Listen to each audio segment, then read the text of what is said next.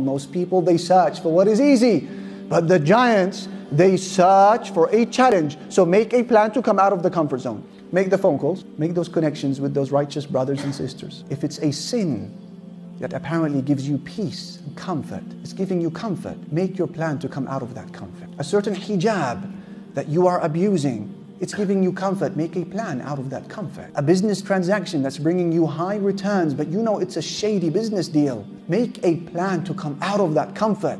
And remember, as we said, a ship enjoys being on the shore because it's safe there, but that's not what the ship was made for. The ship was made to sail in the sea and to battle with the waves. And success and failure have a cost, by the way. We are constantly told that success, you want to be successful, you've got to pay the price. It's not just success that has a price, Habibi. Failure has a price as well. The only difference between the two is that the price of failure is far higher than the price of success. So you choose which of the two you want to pay.